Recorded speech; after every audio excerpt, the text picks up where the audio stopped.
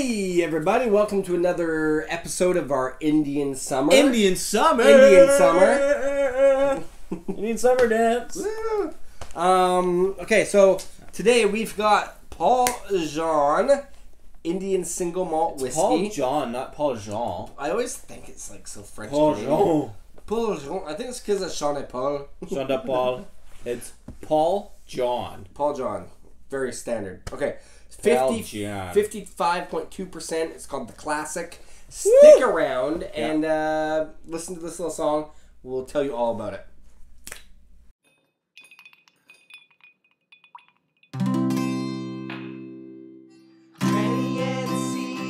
Drinking whiskey, describing all the flavors for you and me. Irish, Scotch, bourbon, and rye. If they like a bottle, they'll tell you why. Okay, great song. Great song. Okay, so let's open this up. What's kind of cool about this one is like you look at this. It's not just like you don't pull off the top or whatever. You actually it's a magnet that opens the bottle up. That is kind of nice. I like that presentation. Wow, a magnet. I like that presentation though. It does look good. You know what? I think the green looks good. And I like that it just oh yeah, it just self closes. It's like those cupboards where you yeah exactly. The drawer just kind of. I wonder if the microphone will pick this up. Incredible. The things you can do with science these days. When did they discover magnets? Okay, let's just get right into it. Let's go right into this one this time. I'm going to pour it, and we're going to just go straight into color, nose, taste, finish, and viscosity. Again, this is bottled at 55.2%. It's considered the Classic. Not, a big variety of, or not a lot of peat in this one. There is some peat, but it's not a huge component of this whiskey. It's quite malty. It's just a classic. It's called the Classic for a reason. Ready? Color, nose, taste, finish, viscosity. Hold on, I'm just getting my tasting notes. The color on this, I should really just check. Does it say non-chill filtered? I believe it. It sure does. It sure does. Does not indicate natural color, but it's looking relatively light. It's I don't know. It's hard to ever really tell when they don't put it on the label. But these Indian whiskeys are also not aged for very long. Excuse me. What the F you know what? I didn't take my notes. I didn't prepare my notes, so just ignore me. What I'm gonna do is I'm gonna put my notes. These are my notes here, and I'm gonna put them on the floor, and then I'm gonna subtly look at them. And see if people can notice. Oh, it's got a... Excuse me for a second. I'll just keep dropping things. Oh, sorry. Yeah. What do you think? A medium amber. It's a medium amber. It is a medium. You're right. Does that top of your head? Extra medium amber. Okay. Let's go into the nose. Yeah. Nobody cares about the color. Hold on. It's 3 years. It's 3 years old, or 4 years old. So some of the colors maybe not going to be natural. It might be. It's hard to really know. Thanks for all that information. You're welcome. The color might be natural. We don't know. We don't really know. Nobody really does. Okay. Not even John Paul does. Paul John. Okay. Smell it. Okay. Uniquely bourbony. It is quite bourbony. Instantly it reminds me of bourbon. It's got a sappy kind of a sugar up front to it. A little bit of... It's got a peach syrup, I find. There's the canned syrup or peaches. Yeah. Sorry, I got the giggles right now. Sugar. A sappy kind of a sugar up... Okay, get your shit together here. Get your shit together. Okay. But yes, tropical... Yeah. Tropical... You said peach... The peach syrup? Yeah. Okay. Tropical fruits all day long. Yeah, all day long. There's some mango on there. There's some pineapple in there. There's not so much like with the Cavalan where they have the coconut, but it's very tropical fruits. Very much so. You just gave me a thought, though. think about this. Okay. You said pineapple, and the first word that I glommed onto while I was sniffing away was pine. Okay. Well, actually, in my notes, it does say there's a menthol kind of note to it. I find with this Paul John, I always say it so stupid. Worst video ever. Whatever. Hashtag Indian Summer. I always find that there is a bit of a menthol kind of a note to the nose. Oh, yeah. And the taste, though. That sometimes kind of goes with a touch of peat kind of thing. Yeah. But I don't get anything really smoky out of this one. I get a little bit of this, it's, you say not smoky, but I do get, again, with the other varieties of this is the pipe tobacco. Yeah. This has a lot of, so I've got like apple Danish kind of thing going on here. A bit of a, like a sweet baked pear, green apple. Like I'm into these tree fruits here quite a bit on this one. Yeah, for sure. Big time. Actually, and then that baked, bit figgy, like it's so... It's got splendid. lots of fruit in it. It's got lots of sweetness up front on the nose. But I also, and we said this when we unboxed it, and we kind of glossed over it a bit tonight, is the bourbon aspect of it. Big time. Like you can tell it's been aged in an ex-bourbon barrel. And actually, my tasting note says effing bourbon. Effing bourbon, man. Okay, for let's sure. move on but, to taste. No, but one last thing is that a lot of whiskeys are bourbon barrel aged. Yes. That you just don't really get any bourbon notes out of them. True. This is, we have to emphasize, this is beyond just your regular bourbon barrel aged. Like, Yeah, this it smells like bourbon. And smells like Branton's. Yes. Yeah. 100%. Okay. And that was your discovery, and you're banging on there. Yeah. Okay, I'm finished. Okay, let's taste this stuff. And again, 55.2%. And it is 55.2%. Like it behaves as a higher strength whiskey for sure.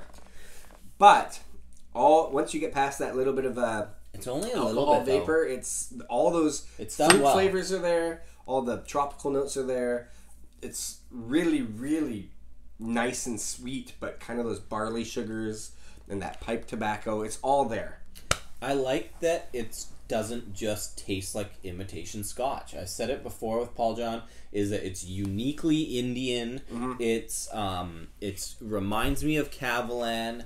There's just so much tropical, like it's fun to me because it's not like any other whiskey that's out there. It doesn't taste like anything else. It's got its own signature to it. I kind of want to just do a side-by-side nose. Gonna nose. With the Blantons. Do you want a glass? Here. No, I'll just ruin the bottle with my nose. I'm gonna put my snotty nose on there. But it's true. It does have a little bit of that flavor. Yeah. This is almost that cherry bourbon. I was gonna say there's some cherries in there for sure. Okay. But this has... Okay, so here's the thing. I grew up, my grandmother... Yeah. She always had pastels for drawing with. Like she did art. You okay? Yeah. Okay. Everything okay up there? She did art with pastels, and she would give them to us like they were crayons. And there is something pastel-y. Like if you've ever drawn with pastels, you'll know it has this very interesting kind of like. It's got a fragrant kind of smell to it, in the way that crayons do, but totally different. Yeah, like waxy, but not like. I know what you're saying. Pastels is more clay or something. I don't know. Yeah, for sure. But there's almost something more natural, like an earthy kind of. There's something pastel-y about this nose on this. I'm gonna put a little bit of water in there, just because this one, although it's quite mild for 55.2%, the water really truly does open this one up, and all those tropical notes that we're talking about just brighten a little bit. The sweet and sour of the pineapple is definitely there. The nose actually intensifies quite a bit. It gets rid of the alcohol vapor, and it just intensifies the actual spirit, which I like.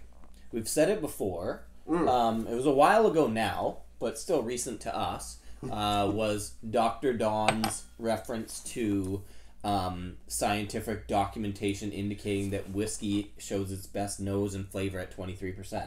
Yeah. So watering something down, you might not necessarily want to, fill your 40% whiskey with half water, but it does show when you put water in there, it brings out different things. And if it's like a well-made spirit as well, like because you can hold that water. Yeah, it can hold the water. It actually like boldens it compared to some spirits aren't. They get overwhelmed. Really by not it. meant for it, and they get overwhelmed and they drown and they kind of just get thin. Where this, like I added just now again, and it's still like opening up. It's like these Paul John whiskeys are floral in the sense that they like there's a big bouquet on them. I just got something now that I've added the water. I just got something bubblegummy about it. Yeah, for sure. So Major League Chew grape, love it. On the finish, get the oaky tartness, as we often do, but a unique note here on the finish. Taste with me. Okay. Finish with me. Pencil shavings. I don't know. This came to me. Okay. You don't have to remember? agree. No, but it reminds me. It's true. Like it sparks a memory of like being in elementary school and using the pencil sharpener and all the pencil shavings dropped to the counter. And they had that unique. Yeah. There's that aroma. That aroma of a fresh pencil sharpening. Yeah, very much so. Something on there. Yeah. Sandalwood-ish. And it's almost like those... That's kind of like how... I've never been to India. Have you? I've been to India. I've actually lived in Goa, where this is from. But thanks for asking. I picture like some of the smells, besides all the feces and whatnot, to be like sandalwood and incense and stuff like that. And this kind of holds some of those spices and exotic flavors in it, which, this whiskey can transport you to India. It does. Hopefully. To Goa specifically. So let me talk a few facts about Paul John while you're tasting away there. While you're stuffing your face with whiskey. Paul John Distillers launched their single malt on October 4th, 2012. They first actually made the single malt in 2008, so it was about 3-4 years old at the time. They started making blended whiskeys back in 1992. As we mentioned before, Goa, India is where it's from, where they have the monsoon climate. Right. Which explains the tropical notes. Yeah, and it accelerates the aging process, but it also increases the Angel's share up to between 10 and 12%, right, as opposed to like Scotland at 2%. So per year. Per year, yeah, that's a good point. And so after 3 years in a hogshead barrel, Paul John is left with only 150 bottles. Right. Whereas a typical Scotch would be left with 350 bottles. Like you've potentially lost about 36% of the volume of that barrel in 3 years with that Angel share at 10%. So in 10 years, it's all gone. Yeah. So hence this price on this one was about, I think it was about $125 for this bottle. It's pretty steep, but considering the losses that they have to take to make this, it is understandable, especially considering this is a cask strength. I mean, true. I've paid $125 for many other whiskeys that were far worse, inferior to this. So I'm pretty pleased with the purchase myself, and just the discovery of it and figuring out that what Indian whiskey is capable of is worth the price tag. Good point. And we've actually discussed in private, but we'll tell you people, is this... But don't tell anyone else. This could be a Whiskey of the Year contender. Oh, I think it's up there. It's up there. I mean, we've also discussed the fact that sometimes cask strength whiskeys aren't necessarily all they're, meant to be, or people build them up to be. Yeah. But this one actually is quite nice. It's well played. Yeah. Touché, Paul John. Yeah. Mr. John. Yeah. Okay, so thank you guys. Score. Oh, yeah. I gave it a 28. You gave it a 30, which gives it a 29. Whoa, that is a really, really good score. 29 out of 33.33. That's up there. It could potentially be bigger than that. It's rare to find a 30. Yeah, it really I gave is. it a 30 personally. I think we've had maybe 3 or 4 30s in our whole whole going career. On 3 years. Our career in whiskey. Yeah. Going on 3 years. Oh, yeah. Okay. Is that the end of that? That's the end of that. Hey, 29 out of 33.33. Thanks for watching. Click like, click subscribe, and hashtag Indian Summer when you put up your Indian whiskey photos. And also, check out Beer Reviews with Trenny and C. Yeah. It's fun. It's just beer. It's beer. Don't take it so seriously. It's just beer. Drink it, slam it, love it, shotgun it, whatever. Who gives a shit? An S. Sorry. We'll I'll edit that out. Yeah. Okay.